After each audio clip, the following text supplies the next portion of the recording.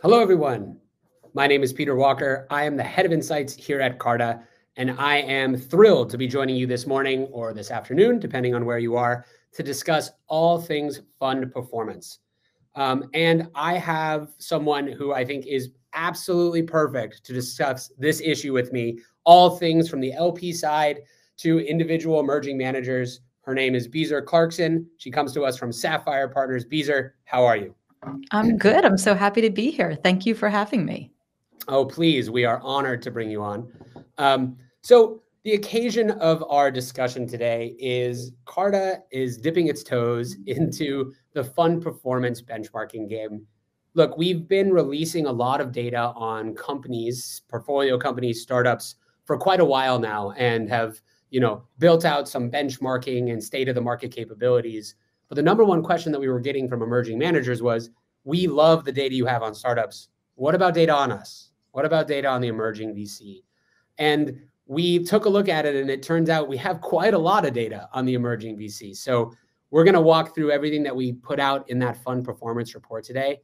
Thank you so much to those of you, the dozens and dozens of you who submitted questions beforehand.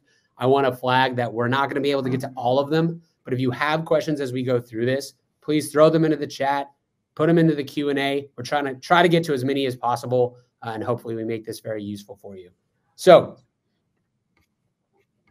to the data. And while I'm in slideshow mode here, Beezer, I won't be able to see your wonderful facial expressions. So if there's a part of this that we should stop on, interrupt me, please. It's all good. I'm here for the ride. Okay, fantastic. Everyone, this is some enthralling text from our lawyers. We love to start this way. I'm sure you all read it. Second thing, before you ask, of course, you can have this deck. You can just email me, peter.walker@carta.com. But the vast majority of the data we're going to be talking about today comes directly from the full report itself. So I already put a link into the chat. You can read this fund performance report for yourself. You can digest it. You can marinate in it. You can throw it against a wall if you hate it. But it is available to you right now. Okay, let's jump into the data. First off, I think it behooves us to spend a little bit of time talking about the kinds of funds that were included in this analysis. So first things first, the vast majority of the funds that were included here were on the smaller side. They were less than 100 million, with a big segment of that actually less than 25. So those emerging first funds were a big portion of the analysis. The second point to make, which is something that we wanted to reiterate at the top, is that this is not all the funds on Carta. This is simply those in vintage years 2017 through 2022 that were US venture funds. And they needed to be venture funds that were direct investors. So not fund of funds. We also excluded a bunch of crypto funds because those kind of mess with the data a little bit. So vintage years 2017 to 2022, we realized that is not a grand historical analysis of everything that's gone on in venture capital since the industry, moved from whaling to VC, but it's the data we have, and every year we're going to get more robust at it. So 1,800 funds is a pretty solid sample size when you look across the other kinds of fund benchmarking that are publicly available, especially when you consider that it's mostly emerging managers.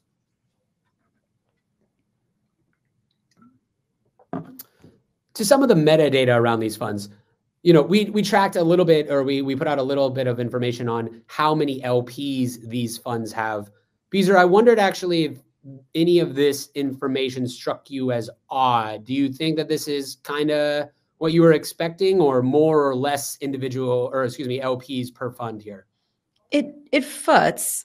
What I was thinking when I saw this was, for the smaller funds, it's typically fundraisers that are high net worth, friends of friends, family offices. So that number doesn't surprise me.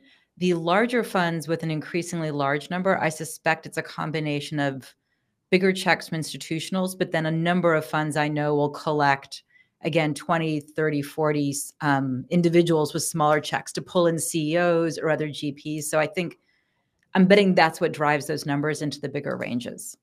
Do you have a strong sense or a strong preference on LP composition? Like, when should funds start thinking about approaching institutional managers, or institutional LPs? Generally speaking, I think it's usually, because most first-time funds are small, and I know that's not what we read about in the news. We always read about the mega first-time fundraisers that are spinning out, and it feels like that's the norm. That is not the norm. Yeah. The norm is what your data is showing, which is they're usually smaller and raised by individuals. So those are very much harder to institutionalize. There are not a lot of LPs that are institutional that can write checks into that or have the team set up to find and talk to all of the emerging managers. So you typically see it. This is a gross generalization. Maybe fund 2, more like fund 3. And then there's a whole subset of LPs that sit in the endowments, foundations, that kind of world that really wants to wait until a fund 4, 5, or 6, because what they want to see is evidence of a GP picking a unicorn, and you just will not know for the first handful of years. And now I'll shut up and pass the baton back to you. No, I mean, that's fascinating that it would be fund 4 that we're talking about. You're not even really starting to have conversations with institutional LPs until 9 years into the VC game. That's a long time. Well, not that you won't, it's just that there's more LPs institutionally that will want to wait and have those conversations. They tend to write bigger checks. They tend to have existing portfolios of performing GPs. And in some cases, to do a new manager in their portfolio means not working with one of their existing. So they have to believe that you will do better. So if somebody they don't know will outperform someone they do know. And that's just a very high bar. Yeah. So there are definitely fund of funds, asset managers, smaller endowments, smaller foundations that can write more.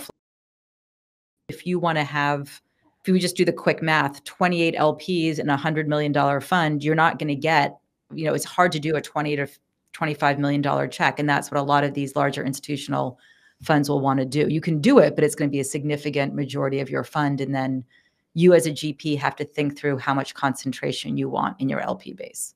Totally. Yeah, that's well said. I don't think it's like one size fits all here, but it is interesting that would be, it might actually be a trade-off on the LP side.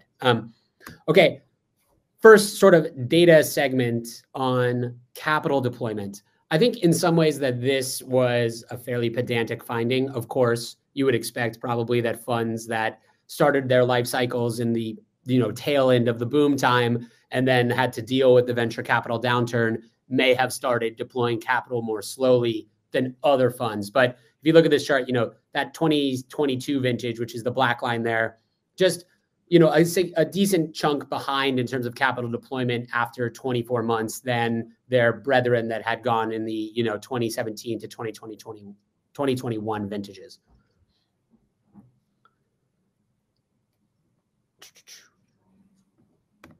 Moving to IRR. So gift for everyone on the virtual event today. In our public report, we obviously put out this IRR chart, but we did it for the 25th, 50th, and 75th percentiles because we love you and we appreciate that you're on this call. We added some other data. So this actually goes up to the top decile of performance by vintage year for all the funds that were included in this analysis. So that's the 90th percentile of performance.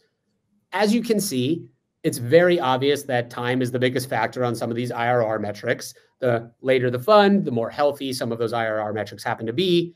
We took this data as of Q1 of 2024. So comparing across these vintages is difficult in this exact chart, although it is kind of the data that is most easily accessible to fund managers. Beezer, anything that stands out around IRR or even on a more meta level? How should fund managers think about IRR in the first, say, 3 to 5 years of their fund's life cycle? Well, my first thought around IRR is certain kinds of LPs care about it more than others. To the point that you made in your report, IRR becomes a tool that LPs can use and GPs can use to look across different investments and different timeframes to have a number that you can actually compare.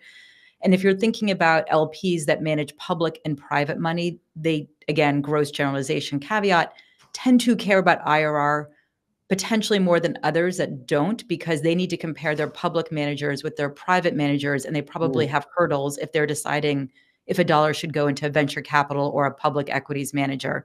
And they'll use IRR to sort of say, well, here's where our goal IRR is. And are you adding to it? Or are you subtracting to it? That out of the way.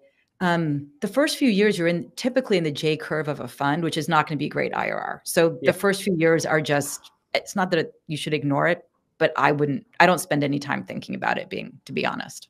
Great. Good. So then we won't spend any time thinking about it either. That sounds fair to the managers on the call.